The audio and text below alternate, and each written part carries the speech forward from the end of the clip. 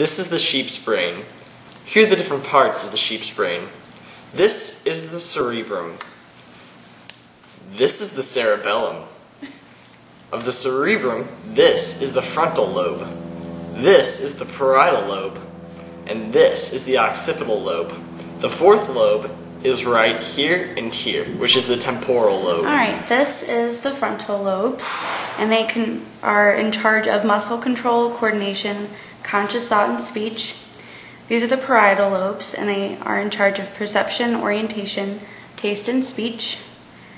And these are the temporal lobes down here, and they are in charge of auditory, memory, and speech. And the occipital lobe is back here, and it is in charge of visual processing. Okay. This right here is the cerebellum, and it is in charge of balance and equilibrium. This part right here. And then this is part of the brainstem. It'll extend outwards if it was still, in the sheep. And it is very primitive because it controls like involuntary things like breathing and your heartbeat. Okay. This right here is the pons. It's part of the brainstem, and it controls your motor and sensory analysis. Right here is the medulla oblongata, and it controls respiration and circulation. Right here is the optic chiasm, and it is where your optic nerves cross.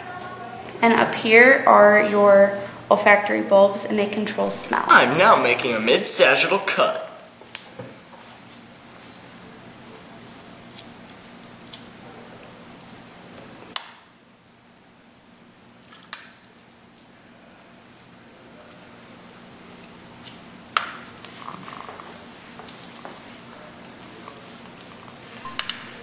This is the insides of the sheep's brain. This is the left hemisphere, and this is the right hemisphere. The left hemisphere actually controls the right side of the body, and vice versa for the right.